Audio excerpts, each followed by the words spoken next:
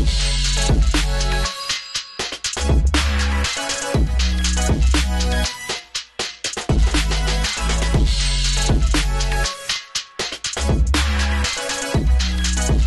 up, guys? I'm Nick Wisdom with Helidirect, and we're here today, and when I say we, I have a guest with me I'll introduce in just a second, but we're here today to help some beginners through how to decide on their first helicopter, right? So there's a lot of choices on the market. Some look cooler than others, but what really are the best paths for getting into the radio control helicopter hobby? So I want to introduce a man who really needs no introduction, but Jeff West, who is another Helidirect team pilot, is a large content creator. He's got his own YouTube channel over at West Hobbies RC, constantly doing build videos and reviews. Man after my own heart as far as that kind of content goes. So with that, Jeff West, welcome. Thank you very much, Nick, for having me. I greatly appreciate it. Yeah, man, I think, together, we probably both have some different ideas. That's the thing in this hobby, right? You get any group of people together, and there's a lot of differing opinions. And on most of the time, they're both valid, right? There are some people who will steer you incorrectly, but I think I'm pretty confident in saying whatever Jeff and I suggest are both great ways to continue into the hobby. Everybody has their own opinion. We're going to give you some best practices to get into the hobby as inexpensively, meaning reducing your crash costs as humanly possible. So speaking of that, Jeff, really, what should your first helicopter be? Your first model should definitely be a simulator. Not even just an actual model, but a simulator. Yeah, and for those that don't know, a simulator in a way is kind of like a video game, but really most transmitters on the market can link directly to a computer and via a USB cable. Some of them have wireless interfaces, but a USB cable is kind of the more common way. And it will actually let you fly a helicopter, a virtual helicopter, on the screen, much like you would with a controller playing a video game. And it can teach you your basic orientations. Jeff, can you tell us just a little bit about what those basic orientations are? So I'm going to grab a little model to demonstrate. Your basic orientation of tail and hover, which is tail to yourself, and your basic 4-point hovering. And once you get good at that, then you can just your basic, left and right, figure 8, circle. And I like to call them the borientations because as you probably know, it's very boring to sit there and hover a helicopter, nose in, tail in, all the way around. It's not fun, but that'll teach you a way better pilot. You'll become a better pilot that way when you are learning those back to the basics. And I even personally, to this day, I still will go all the way back to just basic hovering just to help practice that orientation, to memorize something. Yeah. And I don't know if you feel this way, Nick, but I personally like to, even to this day, I like to memorize one part of the helicopter. And when I practice my orientations, I always go off of that one part of the helicopter. So for me, it's the tail build. I always base off the tail build. Interesting. Yeah, it's funny. We all sort of do things differently in that regard. I tend to look at the disc, I think, a little bit more than the boom, although the boom's definitely, front of mind for me. But yeah, mastering those basic orientations of what do you do when you're hovering the helicopter and it starts to drift this way away from you, you have to learn how to bring it back, right? How to hold it over a single position. Because helicopters, when you fly them, even if they have a self-level mode, the wind, other factors will push them around, and they're always moving. Unless you have a GPS hold helicopter, which we probably won't talk about much for this episode, but it's going to drift. They're always moving. You're constantly correcting radio control helicopters, right? You can't really sit still and ignore them. You can't put the transmitter down and walk away. So mastering those orientations is what will save you money, honestly, because in the simulator, you practice how to do all these corrections to the point where you do them without thinking, right? When we pull a helicopter up into a hover, we don't really think about what our fingers are doing. We've practiced it so much, both in the simulator and in real life, that they become instinctive. And that's really the point where you're trying to get to in the simulator. And if you do that in the simulator before you fly the real thing, you're going to save a ton of money. Because let's face it, how many of us know that guy at the field that didn't wait, that got too excited, that bought the ready-to-fly helicopter, and what happens on that first hover when you take off, when you haven't practiced your orientations? Crash it instantly. Yeah. And it's also a big, it's a big thing that I've seen it countless times, is that people want to get into the hobby. They go out and buy a ready to fly or a bind and fly. They have somebody help them. They have $500, $600 tied up into this helicopter with their radio and everything. They go out, crash it one time. They get discouraged. They give up. And I personally don't like seeing people give up. I want to see people succeed in this hobby, and that orientations, that basic simulator is very important. Yeah, 100%. 100%. All right. So now that we've gotten that out of the way, sim first, sim first, sim first. All right. Yeah. But so assuming that you've got a basic level of competency in the simulator, I think there's kind of three paths. Then we're going to talk about each one in detail, kind of one at a time, of how you can get into the hobby successfully based on what most people have done. There's the micro helicopter path, meaning using very small helicopters and then progressing your way into larger models down the path. There's the experienced helper path, meaning you join a local radio control, helicopter and airplane club, and you find someone to help you learn. And then you're going in alone. You're flying in a local park. It's just you. You got to figure it out. It's you and the internet, and that's it. So we're going to kind of break these down. Jeff and I will make some recommendations for all of these paths. But Jeff, which way, before we get too started, did you learn? What did you start with for a helicopter? So I started when I was real young with a GMP Cricket. And I actually took the helicopter from my dad. He bought it. And I just learned how to bounce it around. And then I actually moved into a Blade CX. Simulators weren't as popular as they are now back then. You're talking 27 years ago. So I learned the way that I don't want to tell people to learn. I learned to crash it, fix it, repeat. And that's not the way to learn. So you went the expensive route, but I went out, and I can definitely tell you, anybody right off the bat, it's not the way you want to go. Well, I went the micro helicopter route. I'm a researcher. I read a ton of stuff, listened to a lot of people smarter than I am, as I got into the hobby. So I guess I got lucky in that regard, and didn't actually go through a ton of crashes in my learning process. But I started with micro helicopters. This is an example of one here. This is the Blade Nano S3, a small collective pitch helicopter. But I actually didn't start with one of these. I actually started with a cheap coaxial helicopter off Amazon. Piece of junk. You can only fly it indoors. And those helicopters have two rotor discs that counter-rotate against each other. There's no tail rotor. And they stay level all the time. So really, the only control you have is up, down, yaw, forwards, backwards, left, right. But that taught me some basics. Then I bought a nicer coaxial helicopter. Some of the helicopters from Blade, who make some great beginner helicopters, honestly. The fixed pitch stuff from Blade. And some folks will tell you to get right into collective pitch, and we'll talk about those differences in a second here. But I started with, micro fixed pitch, and then I moved into collective pitch. Actually used the second generation. This is the third of the Blade Nano, was my first collective pitch helicopter.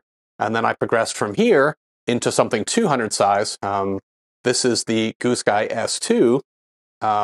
In my case, I actually used the OMP Hobby M2, was my first real big, high-powered 3D helicopter. So using micro helicopters, if you fly over grass, and you're really quick on throttle hold. Now, throttle hold is a switch on your transmitter that kills the power from the motor. And when you crash, if you go in without any power applied to the rotor disc, meaning the disc isn't spinning, the amount of damage you do on a micro helicopter in long grass is often nothing, or very little if you manage to hit hold. If you go in under power, things are still spinning, the helicopter does bad things, and more things break. One thing real quick is that that's something that I believe everybody should practice is hold when they crash, because that's something that will go with you for the whole helicopter flying experience. Yeah, I'm kind of a big dork. I actually forced myself in the simulator to use hold even when crashing in the sim, because I wanted to ingrain that into my brain. And I just learned by doing. So, but yeah, so the micro helicopter route, it can be very effective. Some of the pluses to that route are it's low cost, so the helicopters themselves are inexpensive. There's typically no building involved. There's rebuilding when you crash, but they generally come pre-built, so just take it out of the box and fly. Some of them come with ready-to-fly transmitters, so you don't have to learn any radio setup initially. You can really jump right in. What are some of the negatives of micro helicopters, Jeff? Some will say that they are more twitchy. They're not as stable as a bigger machine, which I think with today's world, with the S2, the M2, I don't personally believe that's true anymore. I think the micro helicopters today are way more stable than they used to be, and they used to be very twitchy. But I don't see any downfall personally to beginning with the micro 200 size the S3 from Blade, or even an M1 from OMP Hobby. I think those are all great machines. The M1 is a very small machine. Now, it will not hold up as good as S2 or S3 from Blade will hold up, but it's still a very cheap and inexpensive model to repair in the fake of a crash. So I think that would be a really good point, is to start with a micro machine. Yeah. And actually, since you got that in your hand, so Blade Nano S3, this is about as small as you'll see in a micro helicopter. Jeff over there has got the M1 in his hand, which is what, about 150 millimeter rotor disc? Is that right? Somewhere in that neighborhood? Yeah, right around there, 130 something, 137 millimeter blade. So it's a big ball, and we can see in comparison of a 200 size, so you can kind of get a little idea of the size. They are, half the size. Yeah, and honestly, I think the sweet spot in micro helicopters for performance, a little bit more stability, because Jeff's right when he said that the little guys here are twitchy. He's right. They drift more than anything else and require constant correction, which in some ways, when you learn how to master it, is great because you're really good at making a lot of corrections really quickly and keeping the helicopter in one place. But really, the 200 size, the OMP Hobby M2, the Goose Guy S2, there's other models in here. Blade 230S. There's a lot of great helicopters on the side from reputable manufacturers. Gives you a lot more stability, but they also have a lot better flight performance, right? The motor doesn't bog, meaning there's no maneuver you can really put this helicopter through where the motor runs out of power and it sort of goes and sort of fizzles out. It runs out of gas, basically, or torque in a maneuver. So these things can get themselves out of trouble. Both the OMP Hobby M2 and the Goose Guy S2 have what's called self-leveling, and we can talk about that a little bit. Jeff, what are your thoughts on self-leveling? So just to talk about it for a second, self-leveling is a mode in the transmitter, and you can usually toggle it with a switch that will keep the helicopter level. It won't hold it in one place. It'll still drift a little. But if you move the stick to one side, it will go, and as soon as you let go of the stick, it will level itself again. Now, a full 3D helicopter doesn't do that, right? When you put it in a bank and let go of the stick, it stays in a bank until you correct it yourself, and then it will come back. So what are the pros and cons of using self-level on the path to learning? So I would say the pros is the model, it's going to teach you and give you time. So if you bank the model and it starts to go, you can let off the stick and it will come back. Give you time to kind of get your thoughts together, react to what you're doing, and then you continue flying again. And if you're at a fast forward flight or maybe you're practicing circles, you can, no matter what, you can always let go of the stick, helicopter come right back to level. Now, cons, in my opinion of it, is that they can teach you a bad habit. Now, if you only use it for a short time, I think it's a really good tool. But I think if you keep self-level on for a long time, I think it can really mess with you, because when you start wanting to progress into 3D or even just big aerobatic sport flying, you get used to that. Oh, if I mess up, I can let off. The helicopter's going to stand itself right back up. But when you don't have that on, get going, you mess up. Now the helicopter goes in the ground really quickly and you don't know what happened. Yeah, 100%. I totally agree. Right? It can form a crutch where you can use it as a stepping stone, so a way to progress. So the sim is the first step. The second step is hovering for the first time with auto level turned on, and you just get your basic orientations. It just builds like a step of confidence in a way. Like you're giving yourself building blocks of confidence so that you feel ready to go on to the next step. So you start your initial hovers with self-level. You get all your corrections down in all your orientations with the real helicopter now, because from the sim to the real thing, there's a little bit of a difference. It's obviously a lot more nerve-wracking on the real thing. And so you can start nose in and work your way to your side orientations with, level mode turned on. And then very quickly, as soon as you feel confident in those orientations with self-level turned on, I would turn it off. And I think most people will actually be amazed at how easy it is to turn off. These helicopters now are pretty darn stable, honestly. And, they won't, as soon as you flip it off, it doesn't go sideways and go flying off into the distance, right? So, just be, small movements as you learn, and then you'll be fine. But yeah, I agree. Turn self-level off as soon as you're ready. Don't let it go too long. Right. And then, honestly, I feel like if you go the micro heli route, once you're good in this 200 size, and again, these also come pre-built in this size as well. Typically, anything larger than this, you're now having to go through the challenge of building the kit yourself. So the largest ready to fly, Blade does make some slightly bigger ones. that are ready to fly. But for the most part, anything bigger than this becomes what we call a kit build. Right. So that's another, plus I should say to the micro heli route is that you really just don't have to build them, which is great because it's built right the first time, because that's a learning curve as well. Definitely. Okay, so we're talking about the micro heli route and some of the pros and cons. And before we get kind of into other sides of models, there's one thing we haven't talked about yet, and that's transmitter choice and selection. And sometimes, honestly, which transmitter you've chosen, and there's a lot of great brands out there, Spectrum, FR Sky, OpenTX radios, V-Control, Jetty, there's tons to the list, Futaba. So depending on which transmitter you choose, and honestly, that selection should often be based on if you have local help, what they use and know, because you'll get the most help that way. But I don't want to go too deep into this, but Jeff, how does that play into micro helicopters? What are I know some of these helicopters come with a ready-to-fly transmitter included in the box, and typically you can't add other models to those transmitters. But some of them you can bind and fly actually to more full-featured transmitters. Is that right? Well, exactly. So you can get what we call the Blade 230S and a ready to fly. Now, this one is just for the example. This is a completely different helicopter, but the 230S. But you can get it ready to fly. So it comes with everything you need out of the box: battery, charger, radio. You charge your battery, you power it up, and you go fly. If you want to stay with a little bit smaller of the micro heli route, the Blade 150S, if you are flying on Spectrum. So if you're flying on Spectrum, another great model, bind it to your Spectrum transmitter. It even comes with the booklet in there that tells you everything: throttle curves, pitch curves, expo, percentages, everything. Or they even have predetermined model files. So you can go onto your Spectrum radio, hit 150S, download the file, you bind it, go fly. If you're not flying on Spectrum and you want, or even if you are, you can go with the OMP Hobby M2, the Goose Sky S2 that you have there, add a DSMX satellite, and still go fly. Or you can get this helicopter in a ready-to-fly version as well.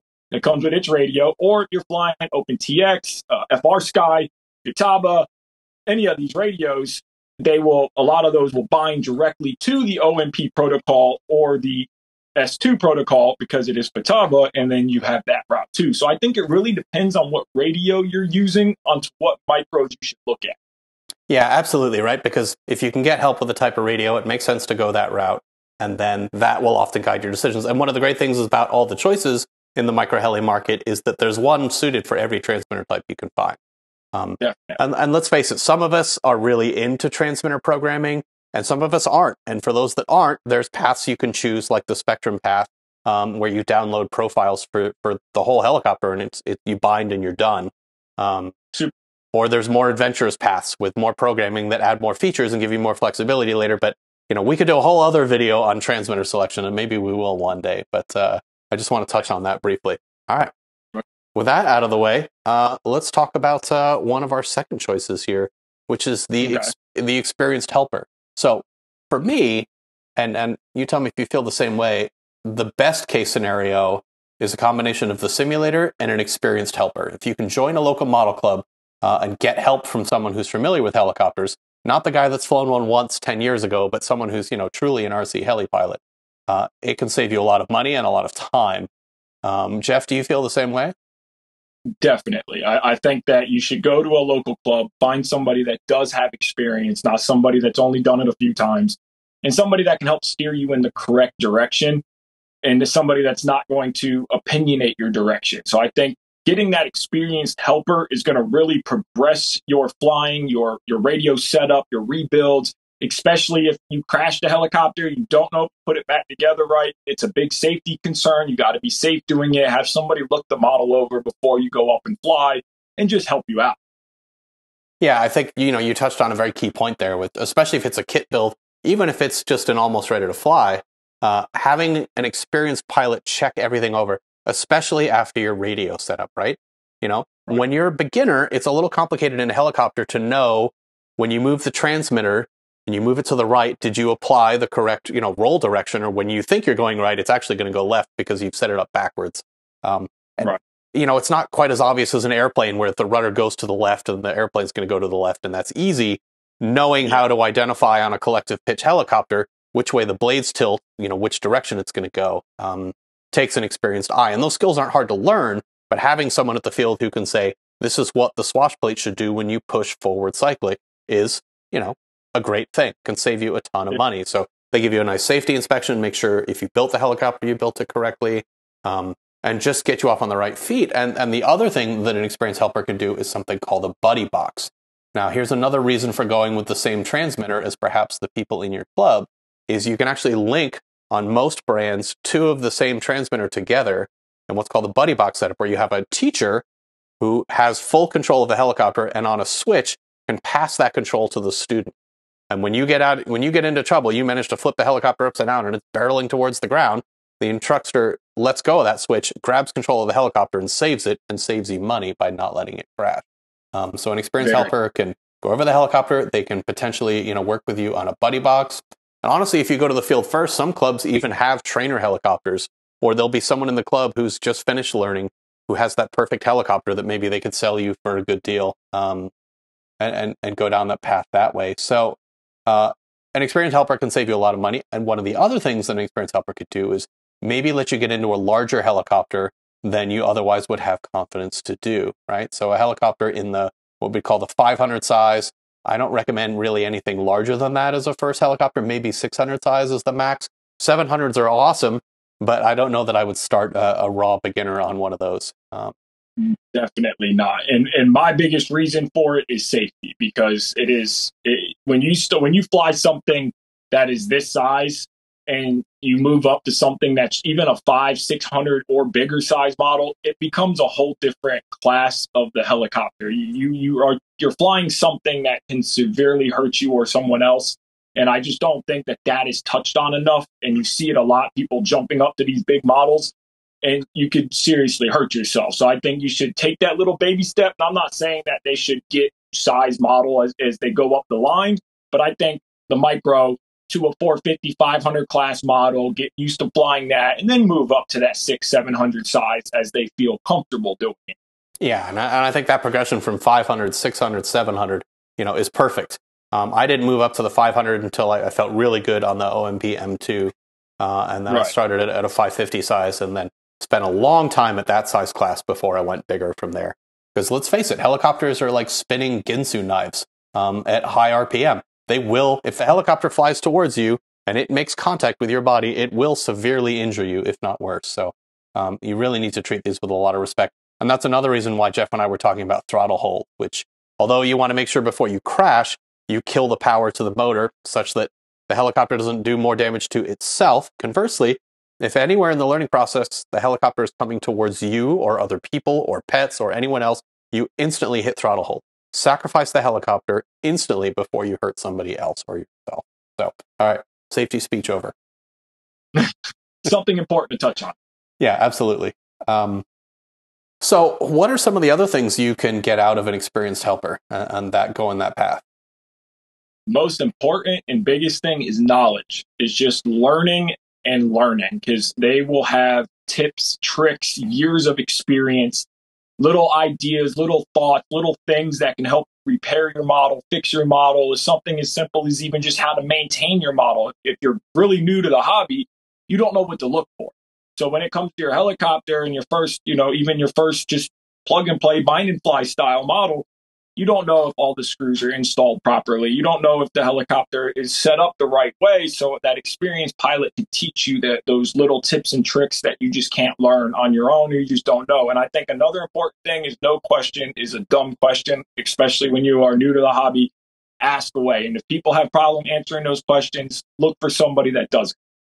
Yeah, 100%. And I think there's also some other nuances as well. So in the smaller size helicopters, the flybarless units, and that's what we call the unit that basically transmits your control inputs from the sticks to actions for the helicopter, while also factoring what's going on with wind and instability and other forces acting on the helicopter to keep it flying smooth and to add stability to it, require tuning. So on a small, almost ready to fly, very little tuning is required, although you can still tailor them to your style of flying. And when you're a beginner, you don't really have a style. Your style is, God, I hope I don't crash. But when you move into, say, a 500 size model and you're working with an instructor who's helping you learn and buddy boxing you, they can tune the helicopter as well to be more tailored to a beginner. So they're going to make it react a little slower. Helicopters can roll and flip and do all kinds of amazing stuff at incredible rates and speeds. They can yaw, meaning rotate, at ridiculous rates. And an experienced helper can actually turn all those settings down in the radio, in the flybarless unit, will know which parameters to tune or adjust in the settings in order to sort of make the helicopter a little more beginner friendly. Maybe they'll take out some of the negative pitch or the force that pulls the helicopter down, or reduce pitch overall so the helicopter's a little bit tamer. And that can give you a little more confidence. When a helicopter's twitchy and small inputs make it do big things, that can be a little intimidating. So an experienced helper can definitely help you go that path as well. Yep, definitely. All right, confession time. I went it alone. I didn't have any experienced help. I did use a sim, but I did go the micro heli route. It took me a little bit of time to find my local club and the Atlanta Heli Crew. I'm based here in Atlanta, and we have an amazing crew of helicopter pilots sort of spread out around the city that I'm now great friends with. But it took me a long time to find that community, so I went it alone. So what are some paths to success if you have to go it alone? Definitely, YouTube is your best friend. Find YouTube channels that are knowledgeable. And I'm not just talking about my channel, but any channel that you can find. Find somebody that knows what they're doing and just do your research. Study, research the model, get on some of the Facebook groups, get on Helidirect's YouTube channel. Start looking around and finding people that you can like their videos, you can trust, and just do a lot of research. Just keep researching, read the manual on the helicopter, read the manual on your radio, go do some video research on the radio and the helicopter, and just kind of get an idea of what you're jumping into. Yeah, I agree. I think, the internet is your friend here if you have to go by yourself. There are a variety of great communities in a variety of platforms, depending on what you just generally prefer. If you're a Facebook person, there's great communities. There's the Helidirect Heli Addiction Facebook group, where there's a very large community of pilots there. You can always ask questions. You're always going to find people who will give you advice there. If you're more of an old school forum type person, helifreak.com is a popular forum for question and answer, and there's others out there as well. YouTube, honestly, was my favorite place. I found a lot of great content creators like Jeff and others, the Helidirect channel, where there are a lot of people trying to, honestly, a lot of us, we love the hobby and we want more people to be in it. The more people in the hobby, the more fun we have as a group, the more manufacturers that can release more helicopters for us to play with. Like, it's win-win-win all around. So, a lot of us are really passionate about helping people get into it. So we're always releasing new content. There's always communities talking about it. And let's face it, our hobby is a complicated one, right? It's not like figuring out a radio control car where it's a lot easier to just get into it without any help, without any communication, without any videos. This is a really complicated machine, and it requires, maintenance as you get into the larger helicopters and, the skills to know how to repair one when you crash, because you will crash. I have. I'm sure Jeff has. We all have. A lot. Yeah. And it's just part of the hobby. You just, I get it. It bums you out sometimes, but sometimes you need to learn to go, well, it was my time, right? This is how we learn. If you want to come into this hobby with the mindset of I'm never going to crash, and if I do, I'm out, well, it's probably not the right hobby for you. But crash them, learn from them, move on. But yeah, lots of great communities all over the internet, Facebook, internet forums, all of those places. I think you'll find a lot of people will also answer emails if you message them directly, myself and Jeff included. We're always looking to help folks from there. So what else? What are other, obviously we talked about the simulator already, but what else can a solo person do? I think just practicing a lot is what a solo person needs to do, is just practice and research as much as humanly possible. And of course, try to find a local group. Yeah. And I think, and we're going to cover this in some future videos coming up, but the progression should be very, very slow. It's boring. I know Jeff called it orientations, but learning how, flying an entire battery of tail and hover is just what you do initially. We all went through it. You just sit there with the helicopter hovering in front of you until all those corrections become second nature. And then you slowly rotate it a little bit, especially if you're by yourself and there's no help. And you get a little comfortable with the nose pointing, slightly away from tail in. You're just getting comfortable here. And you slowly work your way to here and then around. So when you go solo, you got to be prepared to go slow. If you don't go slow solo, you go expensive solo. You're going to crash a lot. And granted, parts for these little helicopters are not outrageously expensive, but they do add up after a while. And it gets discouraging. It's not, and it just gets discouraging, and it just becomes something that a lot of people will walk away from. And one thing about the orientations that I think is very important is that they may seem very boring now, and you may not like doing a battery pack, a tail end hover, or anything like that. But everything you learn as your orientation wise with the helicopter will help progress into future flights. So when you're doing figure eights, that's learning off of regular circuits. When you're just doing stall turns, that's learning off of your forward and back momentum. It's just everything you do, all the way up to the most aggressive 3D maneuvers, all come off of that orientation learning. Yeah, 100%. And they're all building blocks. And there's no fast way. There's no way to skip steps. And if you do, it comes back to bite you later, because you'll be trying to learn a complex maneuver, and you missed that one orientation where the helicopter is, inverted nose in towards you or whatever it is. And you're suddenly going to have a weakness at that point. So you have to go slow. You got to master the building blocks, one step at a time as you work through it. Now, one of the other things we haven't talked about here, so we talked about those auto level modes where the helicopter will, level the rotor disc. What we haven't talked about is using that to your advantage as what we'd call a panic feature or a rescue. So if, for example, you're flying the Goose Sky S2 and you're flying it in what would be called 3D mode, meaning there's no self-leveling going on, you're in full control of the helicopter, and you get in this weird orientation where the helicopter is suddenly like this, and it's starting to drop, and you're confused, you can actually put that self-level feature on a momentary switch, meaning you have to hold it towards you or maybe push a button depending on the transmitter, and it will instantly self-level itself. And we call this a form of rescue.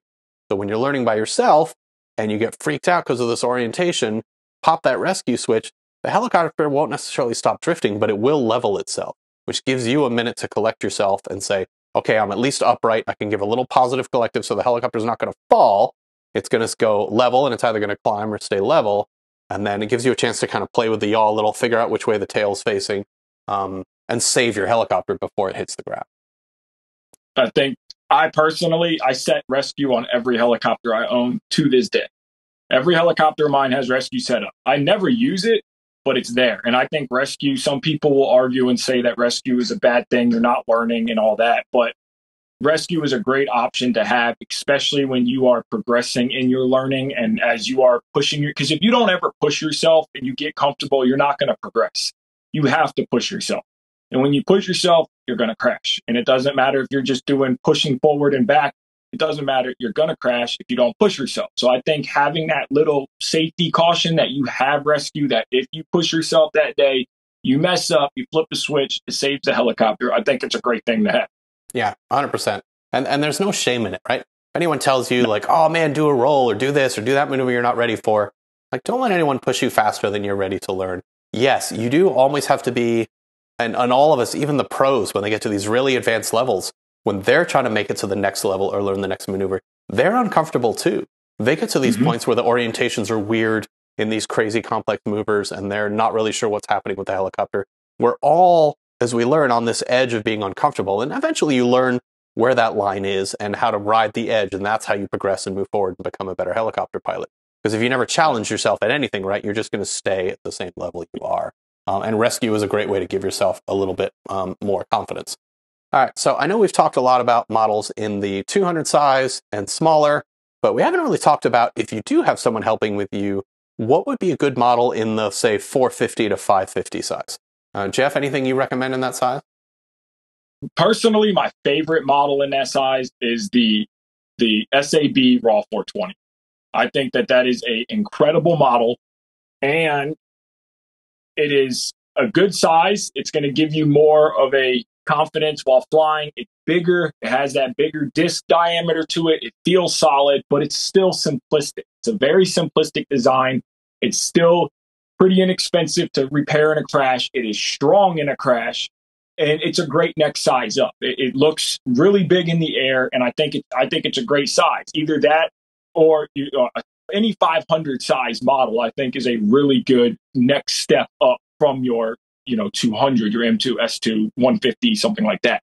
Yeah, I think I'm going to show you my favorite in that size. So I like, this has a custom canopy on it, available at Helidirect. But no, this is a XL Power Nimbus 550, which is a fantastic either second model, maybe third model, or if you have an experienced helper, It's a great size helicopter. So it's not so large that it's crazy intimidating. It's a lot smaller than a 600, but it's super stable. It flies great. It also flies great at lower head speeds. So head speed, or how fast the rotor disc rotates, is adjustable. And a helicopter behaves with more agility, like it'll rotate faster, snap faster, move faster in any direction the higher the head speed is. When you lower the head speed, especially as you're learning, you get two things. You get a helicopter that's a little tamer, so it doesn't react quite as fast. And you also get more flight time, right? So the slower rotor disc turns, the more you power your battery, and you're not consuming as much power from the battery, so your flights just last longer, which when you're just learning to hover, you can easily get 7 minutes out of a helicopter at a lower head speed on, a standard battery pack, which is great. So the Nimbus 550, awesome helicopter, super light. Definitely recommend this in the 500 size. And my favorite helicopter in that size is actually the raw 580, even of a 700. I prefer to fly my 580 over my 700s. I love that size helicopter. I couldn't agree. I have a raw 580 as well. And a lot of people, because I have the raw 580 and the XO Power Nimbus 550, ask me which one I like better. And every time I say the same thing, whichever one I flew last. I like them both. They're both great flying helicopters. They're slightly different from each other, but not in bad or good ways. They just perform, they have a style of their own to some extent, and they fly just a tiny bit differently from each other. They're different weights. The Nimbus is a little lighter, but I love both of them, man. They both fly fantastic. But yes, another second for the raw 580. Great flying helicopter. Easy to repair as well for a beginner. Very easy to repair. All right. But again, those 550, 580 size models, those are not for somebody going it alone, unless you've been through, several models first. Don't jump into one of those right out of the gate. That's definitely going to be too much, and that's going to get very expensive to repair very quickly. Yes, very expensive. And that's another reason not to go the 600 and 700 and larger route. The larger the helicopter, the more expensive the parts, the more expensive it is to repair when you crash it. So the smaller ones will save you a lot of money. You can buy 3 S2s for a couple parts for a 700. Exactly, right? And that's ready to fly with the motor and everything else in it, before you start buying some of the other stuff. So with that, I think that's a pretty good overview on sort of how to pick your first helicopter. We could talk probably for hours about this, and because there are a lot of factors, like we said. What's your situation? Are there clubs in the area? What does everybody else fly in your area? Aligning yourself with some of the same brands of the other flyers in your area means you'll have more experience on how to build and how to repair them. So while one helicopter might be highly recommended by someone else, if there are 5 guys in your club and they all fly an Align 550, maybe you should start with an Align 550 because you're going to get a ton of help on that helicopter. Definitely. And the same with the radio. If a bunch of people at your club have a particular radio, that's what you should go with. Yep, 100%. And again, I did learn on my own. You can. I got to a pretty decent level of very sort of beginner 3D on my own before I found anybody else in the hobby.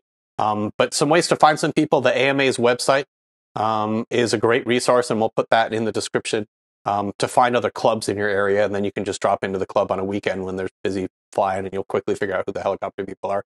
Your local hobby shop may be able to point you to where people fly locally. And then again, online, literally going into an active helicopter forum, the IRC Heli Hangout, the Helidirect Heli Addiction group on Facebook, and saying, hey, I'm in Syracuse, New York. Are there any helicopter guys nearby? And, 5 guys will drop in and say yes. And you can chat with them and see what the best resources are to learn in your area. Definitely. All right. With that, I think that's going to wrap it up for this episode. Do let us know in the comments what beginner topics you'd like us to cover. We are planning some videos in the future, from a sort of beginner flight school to probably some transmitter and equipment programming videos. Lots of stuff coming in the future from us here at Helidirect. Again, any questions, drop them in the comments as well. We'll do our best to get you an answer. With that, I'm Nick Wisdom. I'm Jeff West. And you're watching Hack TV.